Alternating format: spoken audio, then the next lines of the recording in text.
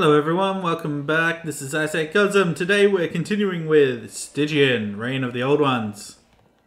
Let's get straight into this creature. Yep. The creature whose two faces are inseparably entwined talks as one entity. Its dual mouths opening and closing in perfect harmony. From beyond the garden, the apostle arrives. As it was told, he is simply one. The doubling chorus of its voice has a nauseating effect on you, eternally separated from his other half. What are you, creature? Tell me! I am the one who is broken, now mended. I am the one who is in conflict, now at peace. I am the one who is divided, now whole. I am the one who was two, but became one. I am Edemava of the Lord God, risen from the ashes of the old men, the obsolete. Welcome to the garden, apostle. Its many eyes blink in a disturbing pattern. You've been expected. Why do you call me apostle? The heavenly voice foretold your advent to me. You are the apostle who is doomed to crumble, yet who will serve the purpose of the Lord God one last time. To redeem the sins of the old men and draw the curtain of this stage. How did you end up like this? What's going on in this street? Once I wasn't whole like this, in the shadows of purgatory. I was separated, living as two, as husband and wife, and a couple with the fear of the Lord God in their hearts. They were clueless, scared, lost, questioning, crying over why the Lord God had condemned them to this realm of eternal twilight. They read the holy book over and over and prayed through the endless, lightless days. Your God has no power here, creature. The creature moves an array of its numerous limbs in a hysterical manner. Repenting their sins, repenting all the sins of the mankind, they screamed how men had failed the Lord God. Cried and repented and prayed and repented. Your mind is twisted just like your body. Until the heavenly light appeared in the sky, all of its strangely coloured, membranous eyes look at the point above with awe. Oh, how beautiful it was! The colours, all the colours of Eden, never saw their likes on earth. Right away, the godly light punished the ones who had no hope for salvation, scourged them to ashes and bones. With both of its mouths, the creature hisses in disdain. Lonely, barren, self-seeking ones they were. Then the light embraced the others, embraced us. Ah, we felt all the love of creation deep inside. It gave us the chance to be blessed as a whole, become the new favoured of the Lord God to populate this Garden of Eden.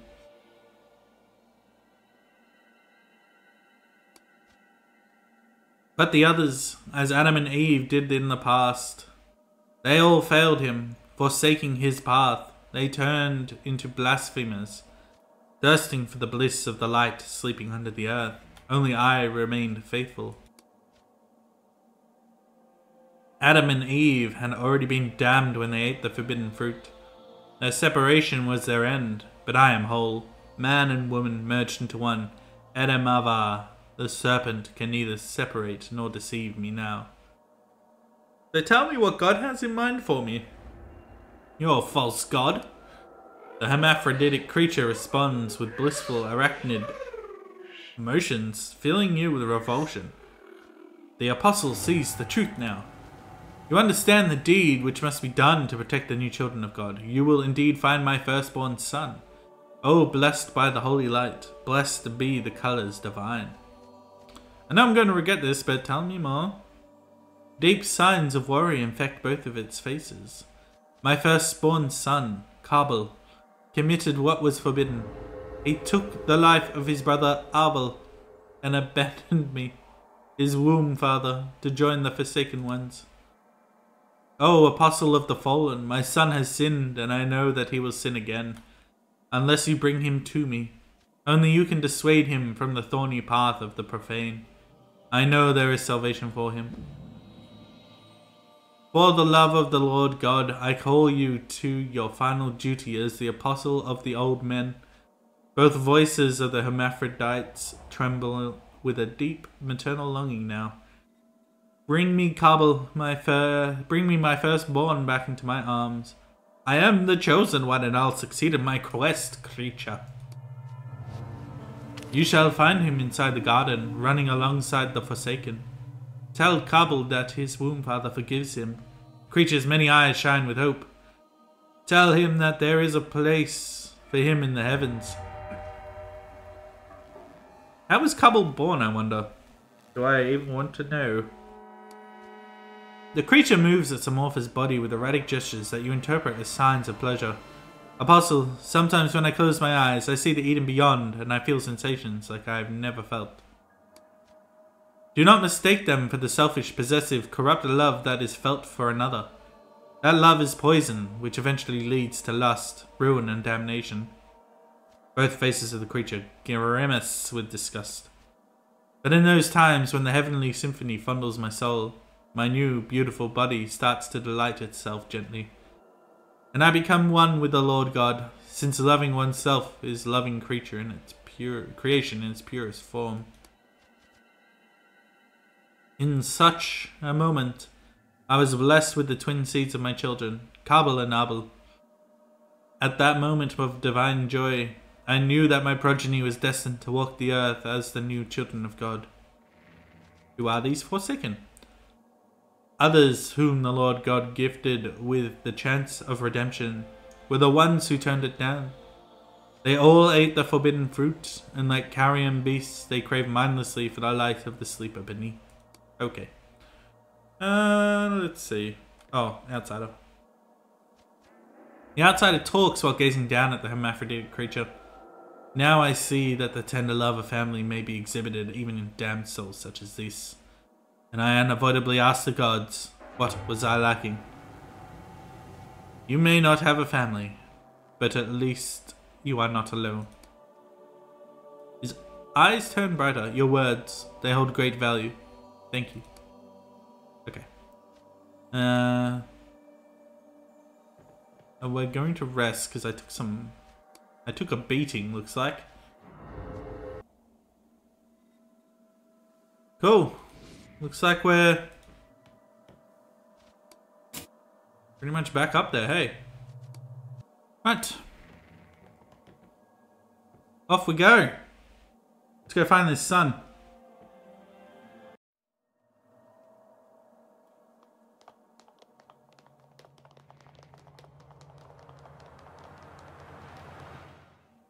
Can't catch me, fool.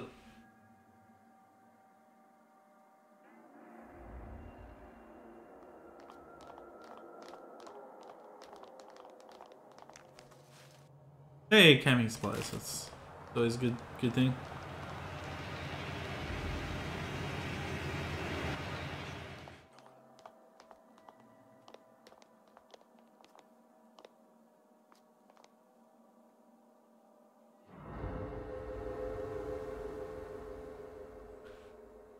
Okay, let's see what we have here.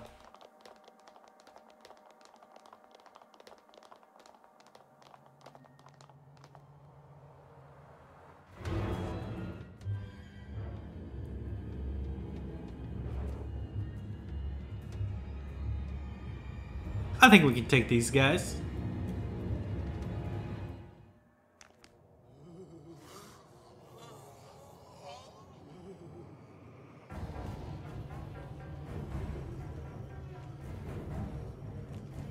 Oh no!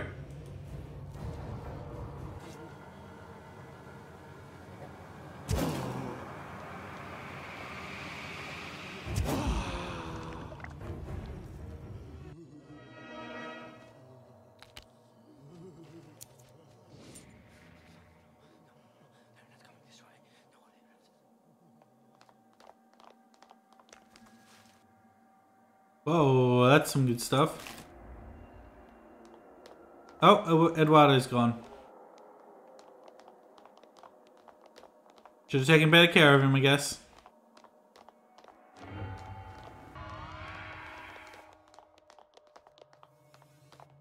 Oh, here we go. This must be the sun.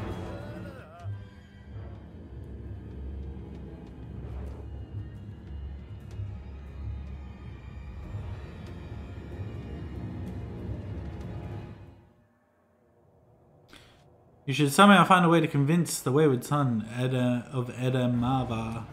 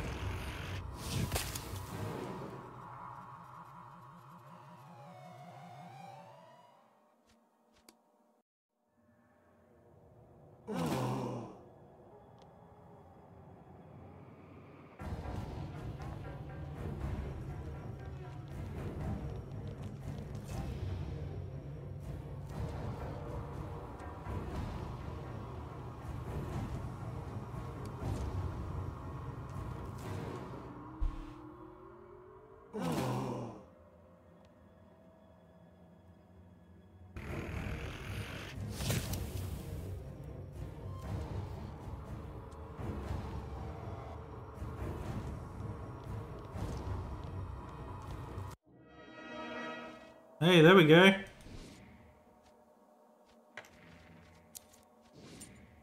Finally! We took a beating!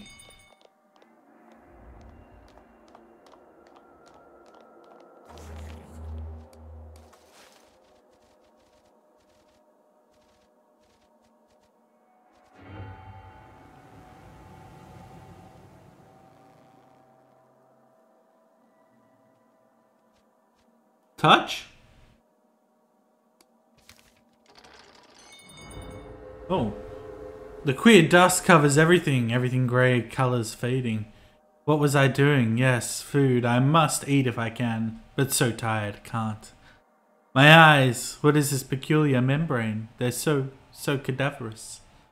Lonely ones are dying, but I am here, darling. Our love will keep us alive together. Have I been here before?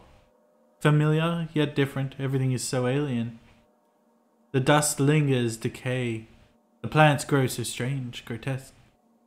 What shrouds my sight? A curtain of death? Am I withering? Crumbling, decomposing. The phosphorescent haze pervades. The mirror, can it be true? No, I must not look upon it. One by one they fall. Not us, not yet. Let us cuddle. Our only change. Is this the same? No. The light, where did it go? Am I dead? No. Can't be. I still feel pain. Such calamity. Is this the end of all? The silt. It's too thick. Can't breathe. The meteor. Unbelievable. The iridescence. But where from? Oh, the light. Damn this darkness. The skies have never been so black. Arkham, where are we? That sound. A burning meteor. Beyond the dust that suffocates. Radiance, blinding, riveting. Must not get too near. A miasmal fog. Hermetes. Getting so tired. Must sleep. Can't fight. Screams. I dare not look. I must protect her. God spare me from this darkness. The twilight has lifted. How? This glare, it's near, the colours. This dust, it burns my eyes, my lungs. This lambent rock, it's alive.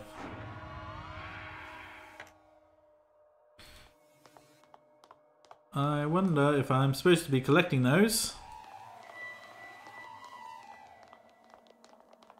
We already checked this?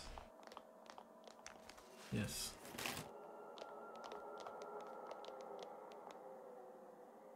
Okay. Successfully saved that thing, I think. I don't know.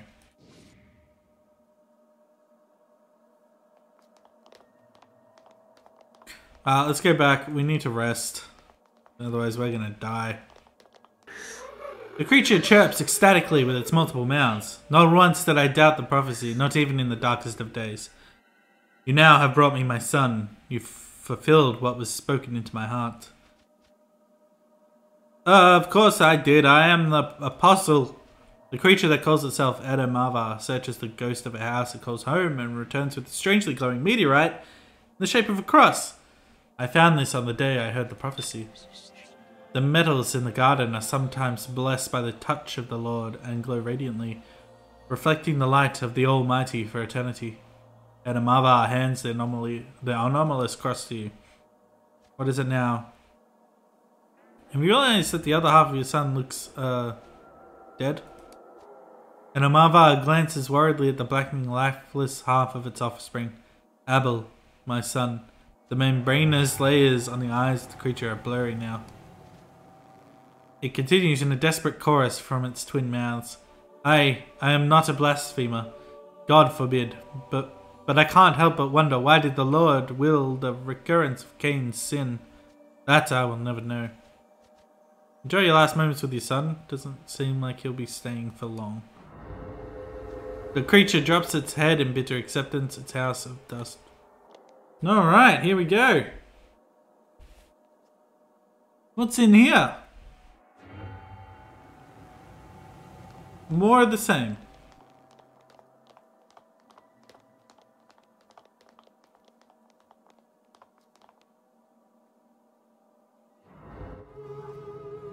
Oh? The color out of space? Is that you?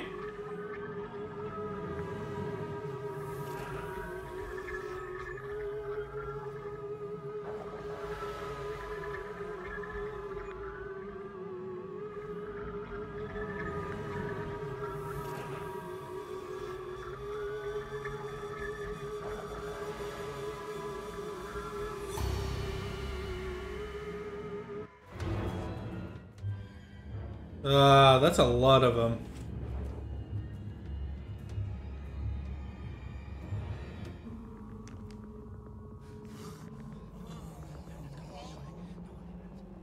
It is the color out of space. The malignant energies of the entity that you are now facing are coming from beneath the ashen floor of the street. Need to equip the proper equipment in your main hand if you wish to uncover the terror lying beneath. A shovel, by the looks of it.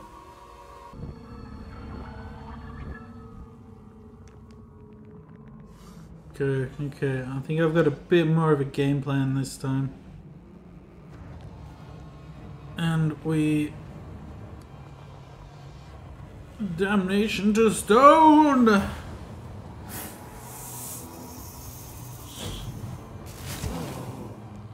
Good.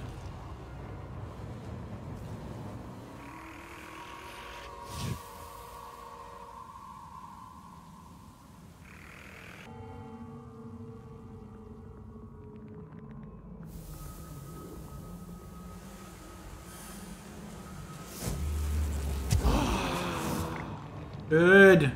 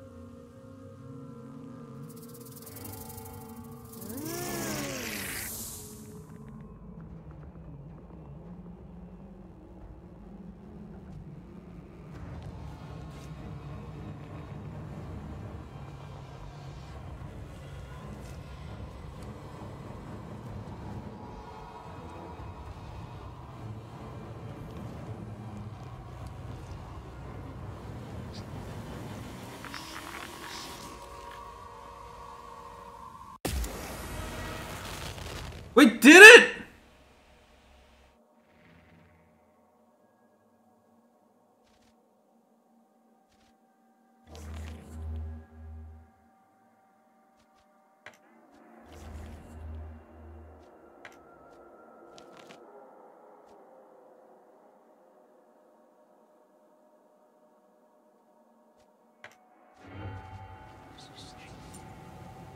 No joke, that took me like nearly 2 hours to finish.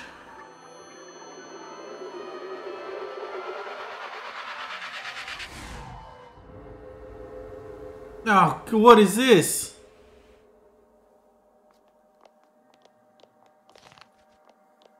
angst.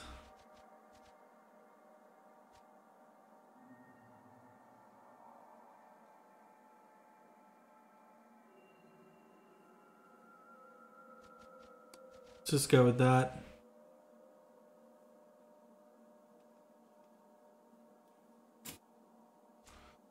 Oh my god.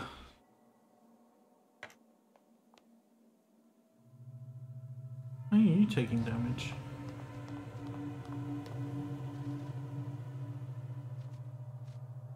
Let's just move on.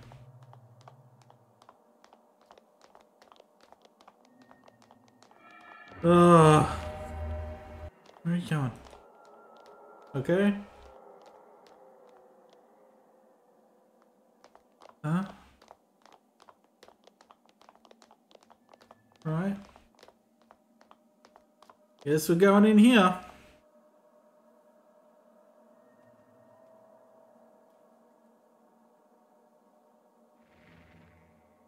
After enduring all the unnameable terrors of the street, you feel like this dreaded house may signify a point of no return in your journey. Would you like to return to Pilgrim's Parish or enter the witch house? Didn't I do that? I didn't need to dig it out though.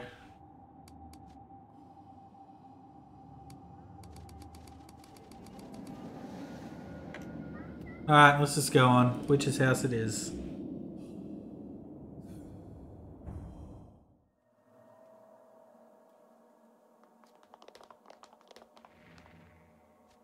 Enter!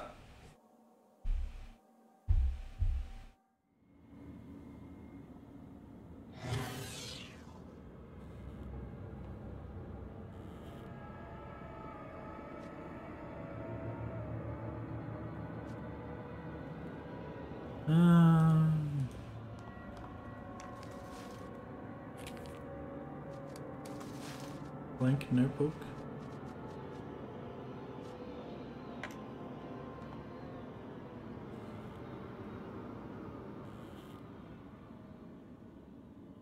What's going on in here, I wonder?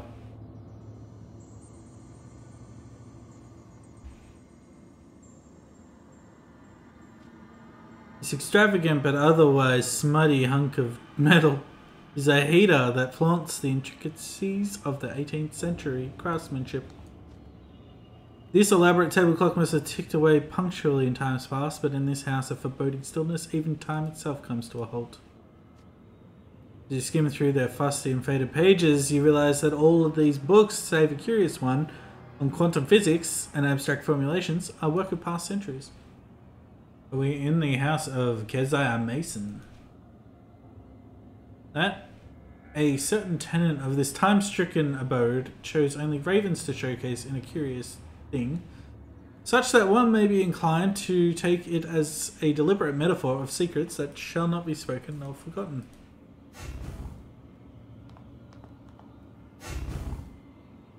Interesting.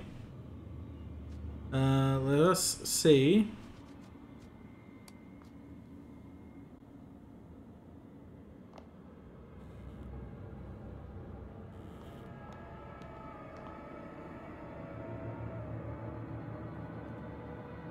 I don't know what Gaze of the Abyss was meant to be. Nope. The violescent coruscation of these interlaced geometrics impose upon your mind a myriad of mathematical possibilities, provoking a deep sense of universal mystery. I do believe we are in Keziah Mason's house. Or at least Walter Gilman's. Things are different now. Oh. Circle. Triangle. The showcase has now turned into a pretty display of porcelain dolls, but a close observation identifies them to be sulking little women figures. How can anyone ever smile in a place like this?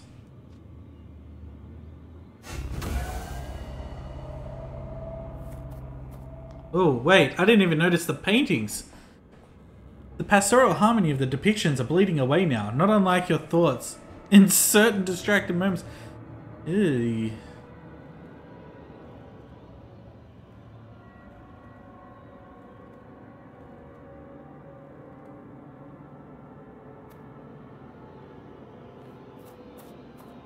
We are mirrored.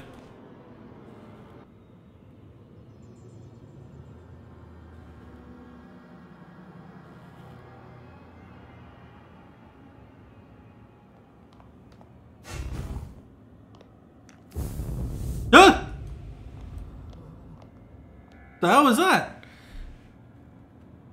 You may pull your eyes away from the seething, nightmarish blackness and try to ignore it, but your terrorized mind is offered no luxury. I don't remember what we're supposed to do. Hello?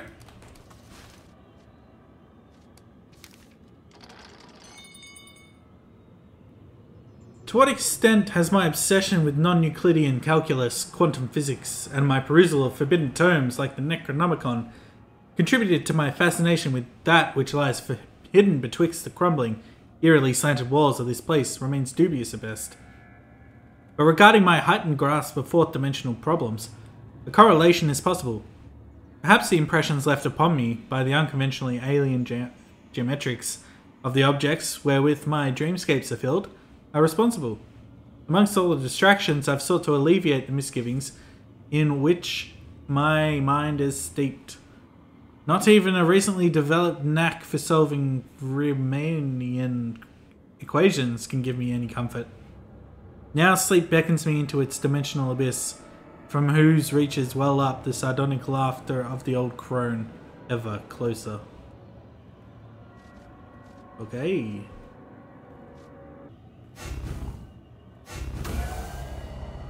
And there's the other one. These jars could preserve human organs is a terrifying thought. What's worse, however, is a whispering insinuating that they're too small to have come from adults. Ooh.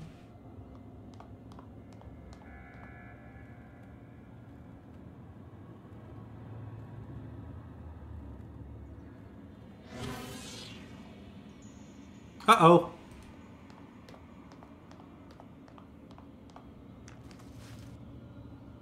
Hand of Nurgle.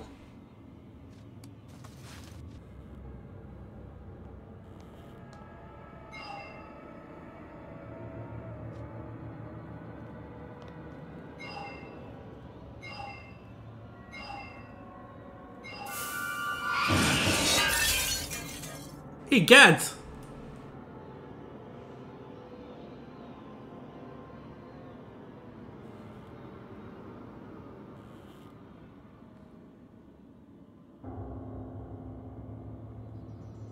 Oh, now we're upside down. And there's a rat. It's Brown Jenkins. Oh, circle, triangle, triangle.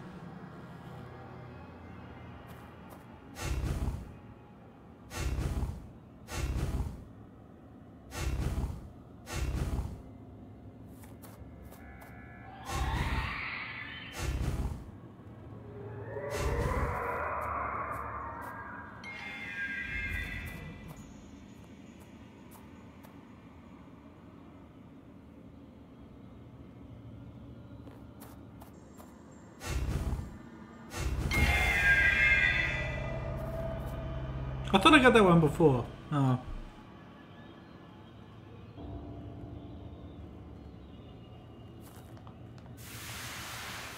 Whoa, hello.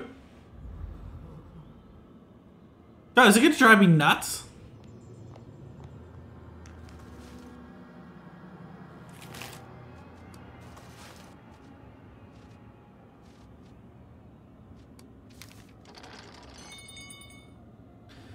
By God, did my dreams reach an unprecedented pinnacle last night. Through the intensifying violet phosphorescence, which bled out of the crooked partitions, the repulsive aspect of Kezai Mason crystallized into sight from an infinitesimal point below the loft, whose singularly skewed angles should lead nowhere but to the 666 layers of hell. Brown Jenkin creeped ahead, the furry abomination which must certainly be the witch's familiar. This maleficence yanked me out from out my bed and hurled me into a fantastic world beyond description, which I dare not further discuss here. My pious neighbour urges me to take a crucifix into my possession, but it is useless, since as long as the tittering of that abominable rodent man, Jenkin, echoes ever louder in my nightmares, so will that faint voice of mockery that conspires against my consciousness. We've played Dreams of the Witch House on this channel before. We know how that went. Alright.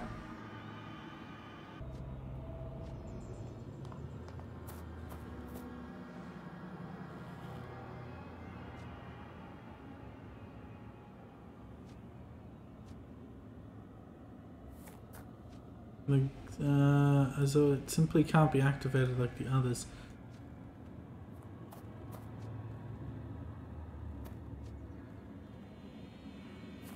Okay.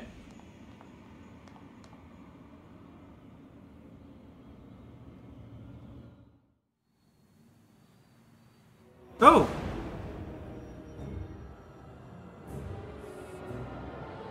Remember me!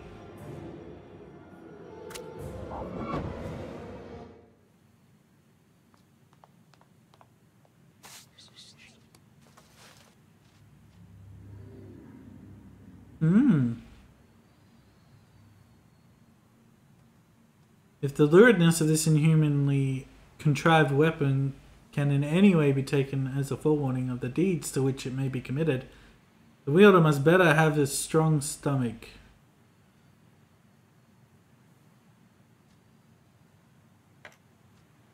Okay.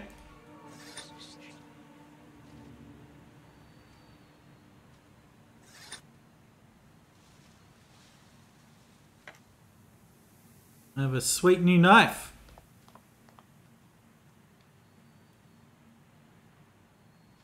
Look at these strangely geometric cubic terraces seem to be built in a way that would support the obvious intention that shaped every element of this ancient ritual site, focusing the attention towards the center.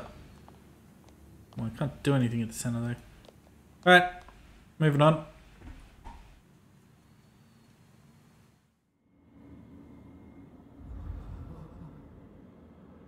Ooh.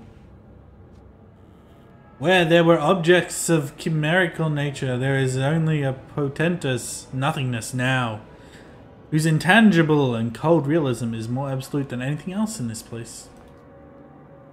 The black lips start to move, and a voice that grinds away all your hopes resonates inside the room, as if the entity before you is the antithesis of prospect itself.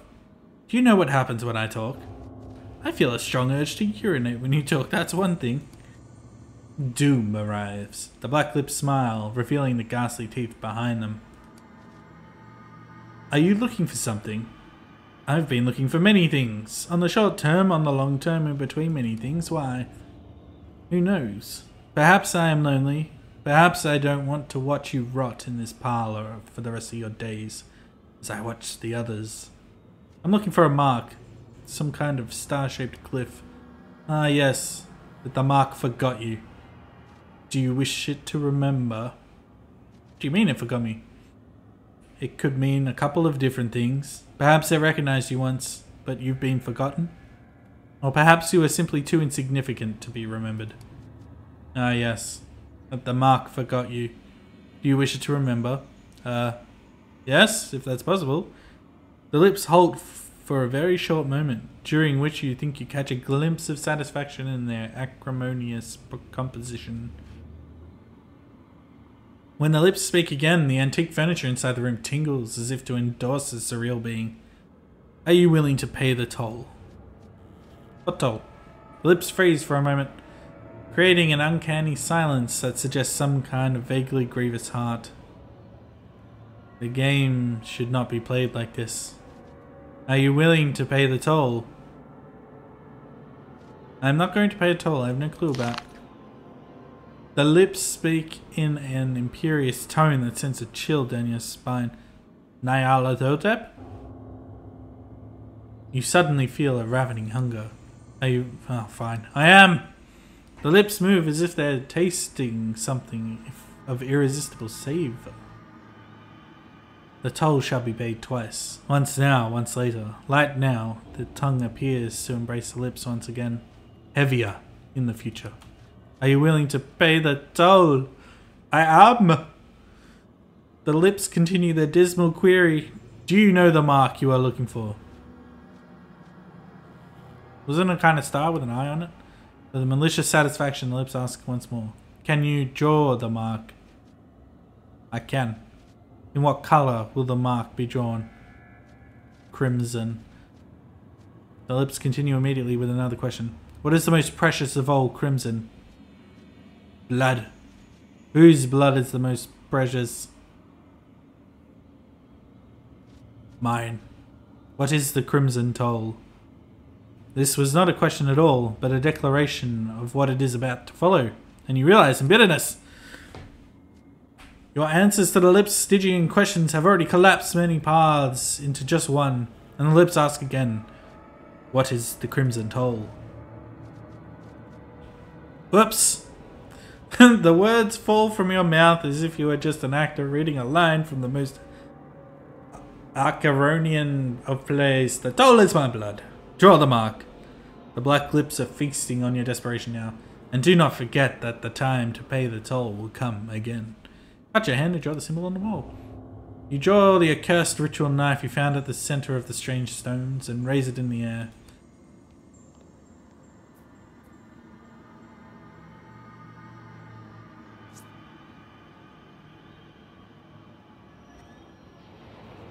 Very nice. And away we go! Surprisingly, I didn't take any damage on that.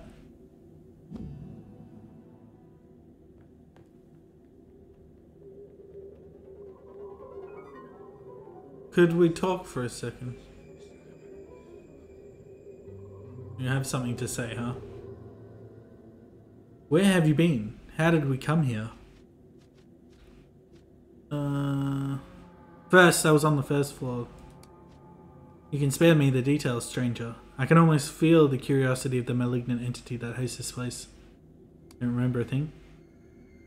The last thing I remember is entering this cursed place. The rest is shrouded in the mist of forgetfulness. This house is meddling with our minds, stranger. I recommend leaving as soon as practicable. Practicable. To pay a price to come here. The outsider is as good a listener as a corpse. He speaks slowly. I told you that you must make another sacrifice? It did. Let us leave this forsaken place.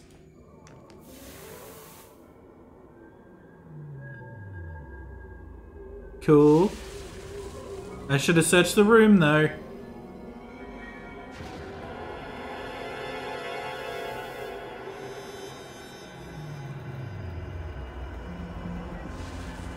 Whoa!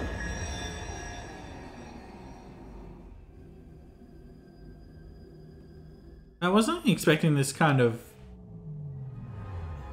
Oh, elder things. Alright.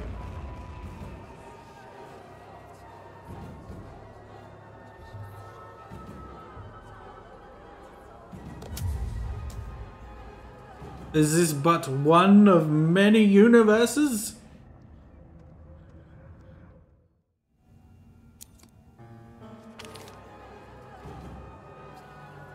In the jaws of madness.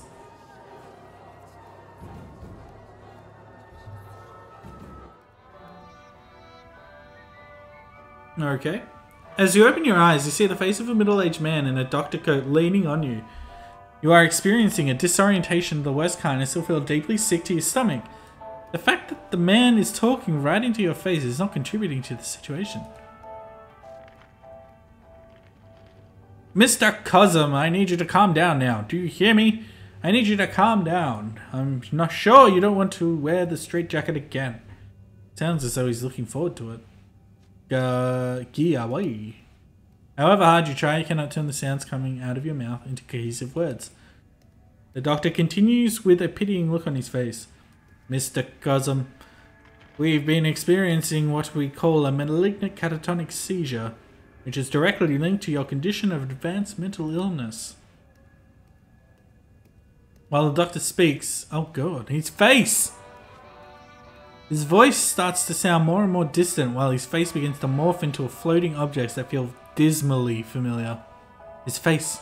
What is happening to the doctor's face? You're him. You're him, right? This is all a game. The orderlies quickly move to subjugate you. From their excessive force, you get the feeling that the patients are not treated kindly in this place. You see what I mean? I'm afraid these delusions of yours have become more and more disconcerting lately. Mr. Cosm, but rest assured, they will be solved very soon.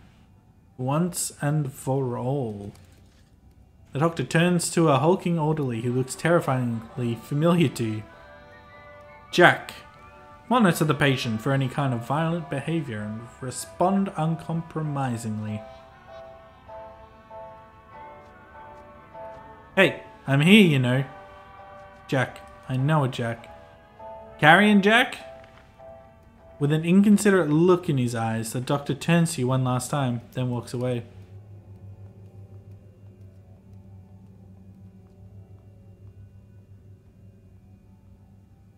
Well, this has taken a turn. What has happened to my little UI board here? This guy's not wearing pants. Interesting. Okay. The Dreaming Baroness? Despite the occasional ruckus that erupts in the ward, this hoary and sunken woman sleeps her time away unintermittently in this bedlam, as if her mind has rejected this world altogether.